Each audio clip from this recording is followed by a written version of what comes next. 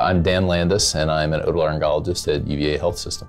As a general otolaryngologist, I'll see patients who have complaints or problems involving any area of otolaryngology, head and neck surgery. So I might see pediatric patients or elderly patients or patients with ear problems or throat problems or head and neck cancer, sort of the whole gamut. It's the diversity of ENT that actually draws me to it. And so I really enjoy seeing patients with, having patients with a huge variety of possible problems instead of just focusing on ears or just focusing on head and neck cancer. I enjoy seeing patients of all ages.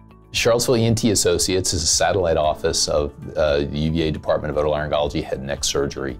While the great majority of patients who come in our door we're prepared to take care of completely, we also can help identify the small percentage of patients who really do have the types of problems that require the more complex attention of the subspecialists within the department and can facilitate getting them to exactly who they need to get to.